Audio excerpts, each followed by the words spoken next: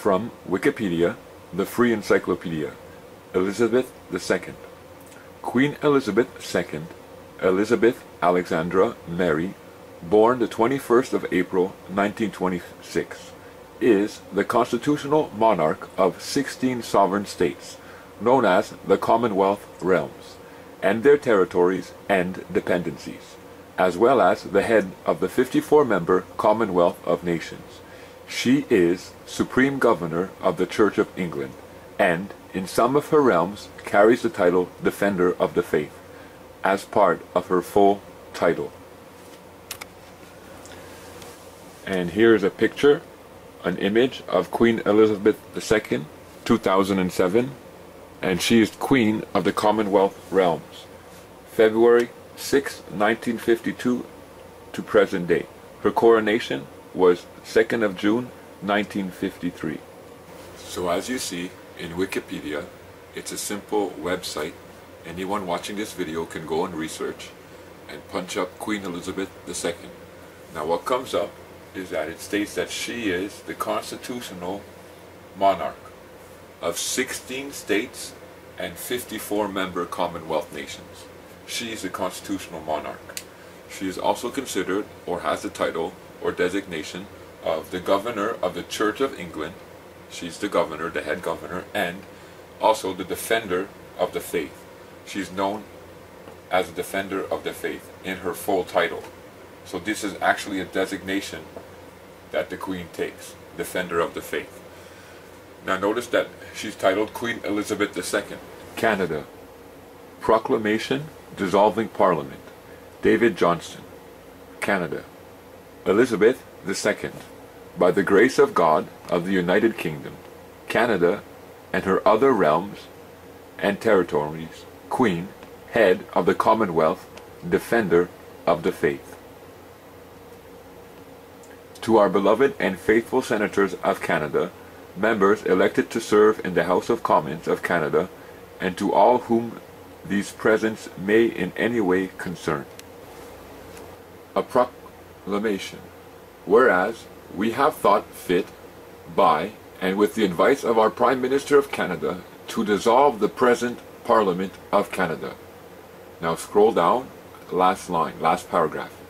At our Government House, in our city of Ottawa, this 26th day of March, in the year of our Lord, 2011, and in the 60th year of our reign. Notice that, our reign. God Save the Queen. By command, Richard de Servigny, Deputy Register General of Canada. So Queen Elizabeth II is a real living being. She is real. And she was coronated, given the title of the Constitutional Monarch in June 2nd, 1953. So Queen Elizabeth, Her Majesty the Queen, is real. When you see that mentioning in the laws, in the enactments, it's not stating a fictitious character in the olden days. It's stating Queen Elizabeth II. Now when you look here in Canada, when they were dissolving Parliament in 2011, who did they write to? Who was it that they addressed to? They wrote to Queen Elizabeth II. And notice what they called her. They called her the Defender of the Faith in her full title. Oath or affirmation of citizenship. Canada. I swear or affirm that I will be faithful and bear true allegiance to Her Majesty Queen Elizabeth II, Queen of Canada, her heirs and successors, and that I will faithfully observe the laws of Canada and fulfill my duties as a Canadian citizen. So the Queen, and we're talking about Queen Elizabeth II, the one who is alive now. The Queen is the sovereign of Canada. She's considered a sovereign, and we're her subjects, the Canadian citizens. And she is the Queen of Canada, and a Canadian citizen gives allegiance and takes an oath of allegiance to this Queen. Not a fictitious character, but a real living being. Now, in the Canadian Citizenship Act, if you notice, Did you notice what it said? It said that we swear and give our allegiance to Queen Elizabeth, and they qualified it. Queen Elizabeth II, Queen of Canada. Not Queen Elizabeth I, the one who all this was built on, who would be a fictitious character now because she would be dead and she's not living anymore. But that's not what it says here. It says our pledge, or the Canadian citizen, its pledge is to Queen Elizabeth II. And as you just saw, Queen Elizabeth II is that same one who is alive, who was born in 1926. So Queen Elizabeth II, she is alive, she's alive, and we give, or the person gives, their allegiance to her. So as a Canadian citizen, who's considered that person, you've pledged your allegiance to the Queen. Now, she makes regulations and enactments, what we know as law. We just simply know it as law, but what they're really termed is regulations and enactments or statutes, and gives them force of law. The Queen, in law, she enacts them. That's why when you read the statutes and the regulations, you'll say, Her Majesty the Queen, Elizabeth, such and such, erects such and such law. And then they start naming all the laws that she has given force of law. But it's her who's apparently doing it. And she declares them to be law, and then she enforces them on the Canadian citizen. Because you are her subject and you've given allegiance to her. So you have no choice now.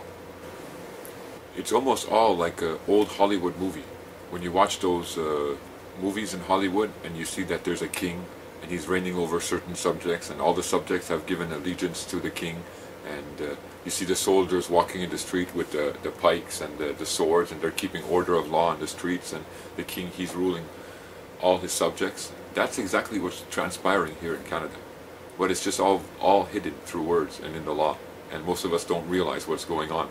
But if we could take a video recorder, just like I'm recording here, this video here, and actually make a film, like a movie, this could play out. It would be better than most of the movies that are out there in Hollywood.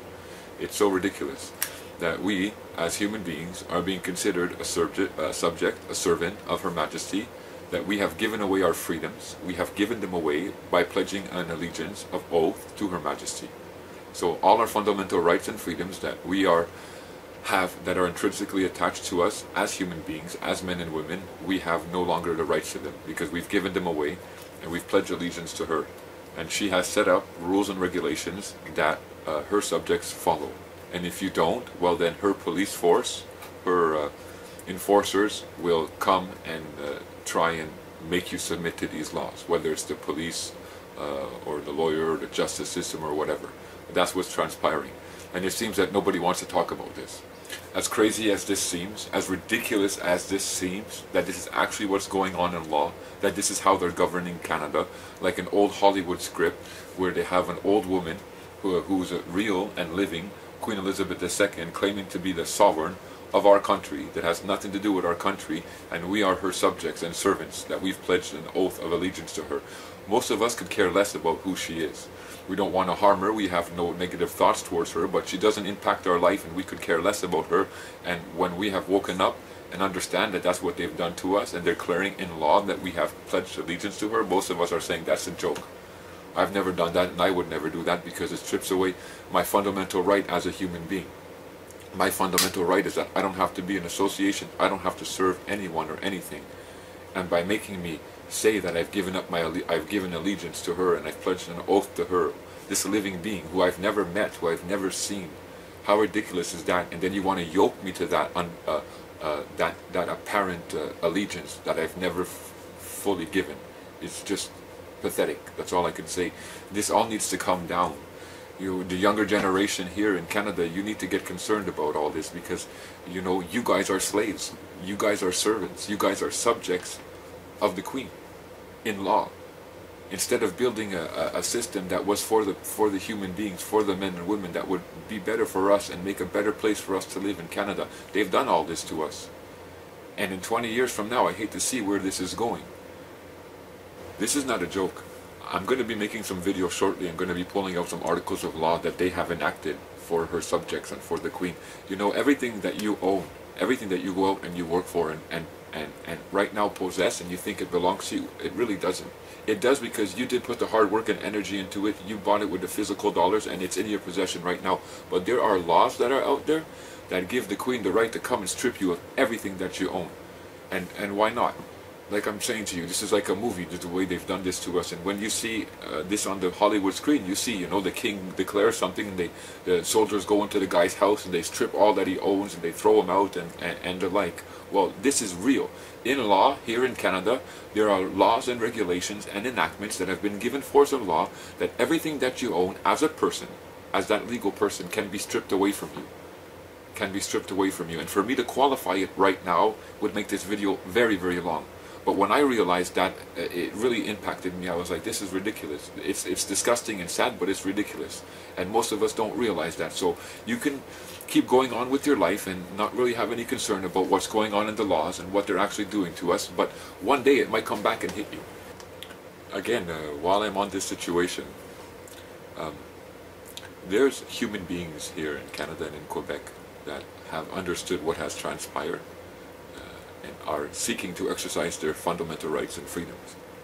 And of course here in Quebec again, we're having the Chambre de Notaries stand up and threaten notaries, threaten them to take away their license, their livelihood, because they are helping individuals with their claims of rights, with their documentation, by keeping in a public minute, so that if they ever had to go to court, they could call that documentation to court and have a witness claiming that, listen, I'm standing as a human being, as a man and woman. I have my fundamental rights and freedoms backing me up. I refuse to take the designation of the Canadian citizen, of that person, because I have not pledged allegiance to the Queen Elizabeth II. I'm not her servant. I'm not her subject. I'm unequal to her. I don't care that she has stolen millions and millions of dollars from the rest of the earth and sits there on a pile of money and wipes her butt with the money that she has. It doesn't make her any different than me. If she falls down and breaks her bone, guess what? It's going to hurt just as much as mine. If she cuts her finger, guess what? It's going to bleed just as much as mine. If she catches a sickness or a disease, guess what? She may have some money extra to pay for medicine, but she's going to suffer just as much. So apart from her having a lot of more of dollar bills and material wealth to her name, she's just an equal to me. And I will never pledge allegiance to her. I will never pledge allegiance to anyone. To nobody. I am a free human being, a free man, and I'm understanding that more and more as I live my life. And the more that I see people struggling with this system, and it's all based in ridiculous laws. For example, I'll give you an example. Someone is getting a judgment, okay? I've seen this happening here in Quebec. Someone gets a judgment and says, you're losing your house because you didn't pay the credit that you owed on the house, and now I want you to get out of the house, the judge says. The judge gives an order. He says, I order you to leave, to get out of the house in 30 days or whatever it may be. But on that order, he has no article of law to back him up. Just because this judge has arbitrarily declared something as being get out of the house within 30 days, then the justice system, the police, the bailiffs, and all the rest of that system will back up that judge's order. But that judge's order didn't come out of an article of law. It was just arbitrarily decided from him to throw somebody out of his house. That's the justice system that we have here nowadays. And those who are caught up in capitalism and caught up in the system and don't have any understanding of what's transpiring with the banks, what's transpiring with our freedoms, and they're just going with the flow and stuff, they don't understand the devastation that's happening to their fellow man, to their fellow women. When you know that most consumer notes, most loans, most credit card that you're paying, all these accounts have been created through electronical strokes on the keyboard. There's no obligations, there's no liabilities, and there's no considerations that have been placed up by the bank. So you haven't put the bank out of anything, and they haven't really loaned you anything. They're just doing imaginary transactions over the internet and saying, ooh, who has the biggest account? Who has the more money? That's what's going on. But yet, men and women, real, flesh and blood, your mother, your father, your sisters, your grandfathers, your grandmothers, are suffering the consequences of this. And it may not be today, and it may not be next week, but it's going to come back on all of our shoulders if we don't do something about it. And it's not a one human being or a one man show. All of us need to begin to understand, here I am in Canada right now, and there's taxes on me, okay? I'm required to do this, I'm required to do this, I'm required to do that. Now, why is this so?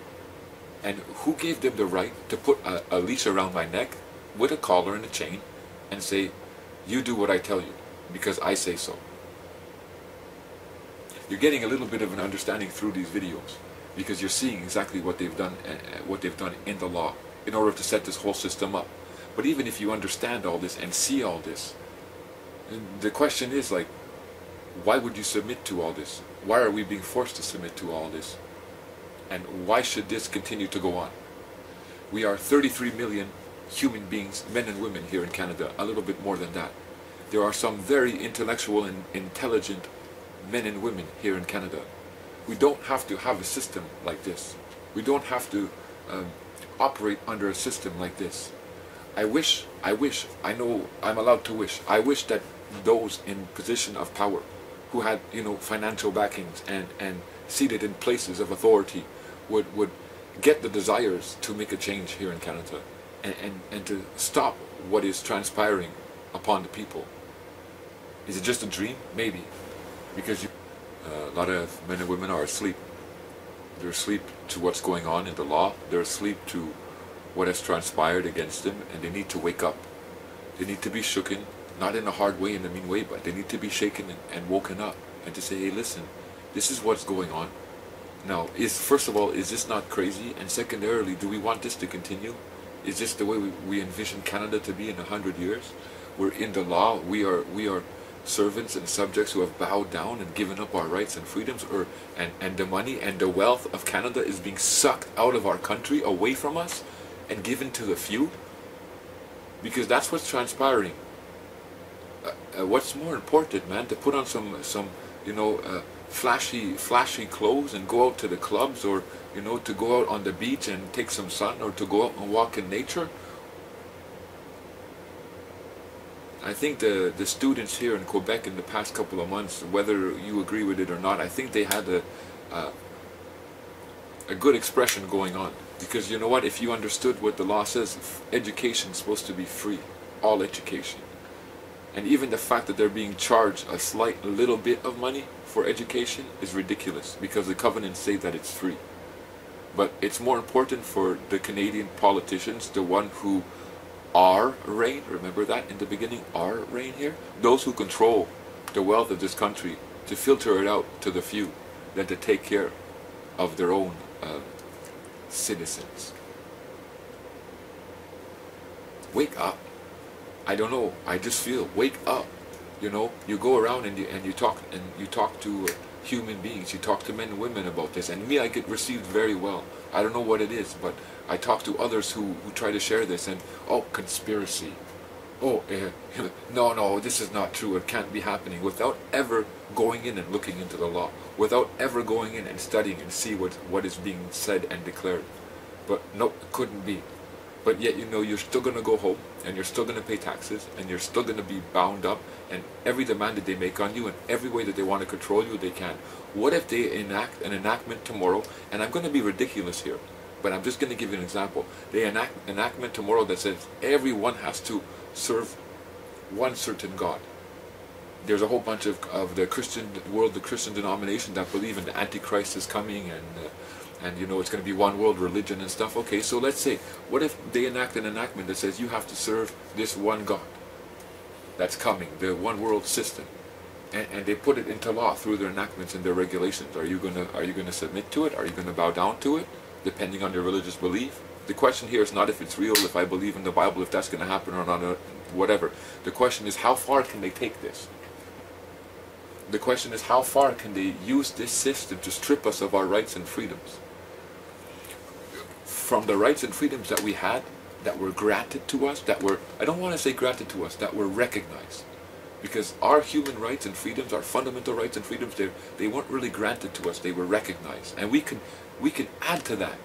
There's nothing that says that what's been declared and the covenants expressed now is the end all situation. We can add to this, to those who understand all this, to change what's transpiring now. I personally, I don't have children, and I'm not attached to my life. So if I pass away, and when I pass away, whenever it will be, and I leave this system behind, it doesn't bother me. It's for the future generations. It's for those that are continuing on. The way it's going now, I can't see it being something positive, something that is good, something that is going to lead 100 years down the road, or even 10 years down the road, to a better society, to a society free of poverty. I think that's an honorable goal, as all of us living here in Canada, sharing the land, sharing what's been created in this commercial system. I think a great goal would be to eliminate poverty. They couldn't do it in the past 40 years. What makes to say they're going to do it in 10 years with the system that they have? It's not a lack of wealth here in Canada. It's a lack of focus and direction, where that wealth is going to and what it's being attributed to. And greatly, and more importantly, the fact that we as human beings and men and women have been stripped of our fundamental rights and freedoms, and they don't have to honor them here in Canada because we're considered persons. Until we step up and say, hang on a second, you've stripped me and you've removed a lot of things intrinsic to my nature, to who I am, and what gave you the right to do that? And the only thing they could ever come back on is, truly, you gave your allegiance. Well, when? I never did. Well, yeah, you did, because they signed it into law. Your parents, just by that birth certificate, just transferred on over that allegiance to the Queen. And I can go on. Fill out your taxes. There's a transferation right there of you pledging your allegiance back to the Queen, contracting with her again, claiming to be her subject. So, I mean, I can you know, go and lie on my couch and rest my back on a heating pad, which will be great, you know. Or maybe if I feel up to it, depends how I'm feeling, I can go and fish a little bit, you know, go catch a fish. It'll make, you know, depends how I feel, there you go again. But what's it going to change, you know? You can go watch a movie, you can go and enjoy the entertainments of the world, but what's it going to change? You know, I see a hunger in certain individuals, and I guess those who keep watching my video, that's they're expressing hungers too. It's going to take a greater level. And you know, sometimes it's like it is just easier to say, well, you know what, let's go fishing, you know, or let's go lie on the couch type of thing. Because it's not that it's an uphill battle. I've never been one to say, well, you know, it's an uphill battle, or, you know, I gotta fight against the current, and oh, that's too hard. No. It's just sad. It's just sad to see how much we don't know who we are, and how much we don't know what's been afforded to us, or what's there for us in law. But we know the latest singer, and, you know, the latest styles of clothes, and I'm not saying that that's really all that bad, okay? But what I'm saying is that those are all inferior information. To understand and to know what's going on here in Canada, what is there for you to operate under, and what they've done to you, and how the system is in operation. So why is it that when you're walking down the street, the police officer can call you over and say, produce me some ID, I want to see what you're doing, or I want to know your name, your person? Why is it? And why is it that at the end of the year they can send you a tax form and they say, well, you're obligated to pay taxes as an individual, a natural person, an artificial person, a corporation, you must pay these taxes? And why is it when you're in need, if you've lost your job, you don't have unemployment insurance, even if you do, it's only 55%, you go to welfare and they give you $500 a month. You can barely pay for your apartment, let alone buy food, or pay for electricity, or pay for transportation. And on the other side of that, if you would see the wealth that is just filtering out of our country, just filtering away from us, away from the human beings, while the human beings suffer. But it's more, like I said, it's more important right now to to absorb yourself in self, entertain yourself, go enjoy yourself. And there's a lot of people that are talking about a shift in the consciousness that's going to be happening in the coming years or months or whatever, away from the self into like, you know, not a global consciousness, because then you careful, someone's going to say, global consciousness, one world government, oh, it's satanic, oh, antichrist and Christians, and no. Just saying that instead of focusing on just yourself and, ooh, I got the bucks, I got the sports car, and got the nice clothes, and where's the flashy, the good-looking women, you know, to go entertain myself, it's going to be like, well, you know, I wonder how that man's doing, and I wonder how that woman's doing, and I wonder how my family members even doing while I'm rolling around in the BMW or rolling around in money. That's the change that a lot of human beings are longing for and thinking about. Because if we could imagine having people who want to share or want to make a change or want to spread out the wealth in positions of power, like, it's sad, but I know it sounds crazy, but Bill Gates, he's one man, one individual, and his wealth is not real. You can't take it all, the money that he owns, you couldn't take it and put it in dollar bills on a table or put it in gold on a table. You can't express that, okay, in something physical, because a lot of it is electronic. But nevertheless, he could take a portion of that wealth that he has, and he alone could eliminate poverty, or could put the plans into existence to eliminate poverty.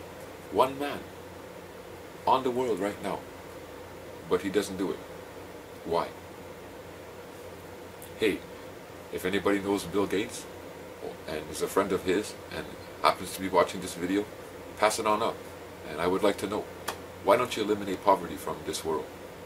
You're concerned about keeping a certain number of children, euthanasia, or keeping a certain number of children coming out of women, keeping track of population. You invest money into that heavily, but you don't take care of the poverty in our world. Just a question, because if I was in your position, and I know a lot of people, well, shouldn't use that, I know a lot of human beings, if they were in your position, and I know them personally, these human beings, they would do the same thing. They would take care of the poverty, and to hell with the advancement of other projects. I guess as a man, I love science. You have to understand that about me, because science has done a lot for man. 80 years ago, 90 years ago, how were we living? What did we have in our houses? I wouldn't even be able to do this with the technology that I have nowadays. Technology and science has advanced the health, medical industry. It's wow, okay? It's done a lot for us. But we could have done all that without having all this. We could have done all that and more, because all this wealth that has been gone out of our country and siphoned out of our country, we could have put it more back into science, back into the medical industry, back into taking care of the human beings. But we didn't. So we're getting a system now that is based upon debt. Based upon debt. And it has to have you, as a consumer, run and ask for debt in order to create accounts, in order to create spending. And if they don't have you asking for debt to create accounts for spending, then the system's going to collapse in on itself. That's why they keep all the interest rates low right now, what we're going through in Canada. Because they need us, they need the human beings, they need their pledges to go and get credit. And go spend, go consume, go buy goods. Because if you buy something, then they have to produce it, or they have to import it. It makes the system go. But if they don't give you credit, you don't have enough money to go buy goods when you just work. Of course not, because your work is not honored. You see, while you chase after material goods, and here's another fundamental right and a freedom that you have as a human being, but as you chase after material goods, as a person, buying it on credit and paying it back slowly and indebting yourself up to here and losing maybe all of it if you can't pay it back. As a human being, when you work, there's articles of law that says that you have the right to have a good salary when you work, regardless of whatever work you do. And if you knew how to defend yourself as even a person, you could go before the law, before the courts, and say, hey, listen, I'm doing a job at McDonald's, but I'm entitled to a better pay than I'm getting. Well, what do you mean? You're getting minimum salary or a little bit more. And that's what everybody gets. Well, I don't care what everybody gets. These are my rights and freedoms. I'm supposed to have earn enough living because I've chosen to earn a living. Actually, you're probably in deception, but anyways, I've chosen to earn a living. And as such, I'm allowed I'm allowed to have, that you secure the fact that I have a proper salary that guarantees me my rights and freedoms. In my minimum salary, I can barely pay my apartment, I can pay for my food, I can pay for my hydro, and I can pay for my telephone. And that's about it. Everything else that I own right now, my clothes and, you know, my car and perhaps other things that I own, I all bought it with credit. And I'm paying it all back. And it's eating up all my money.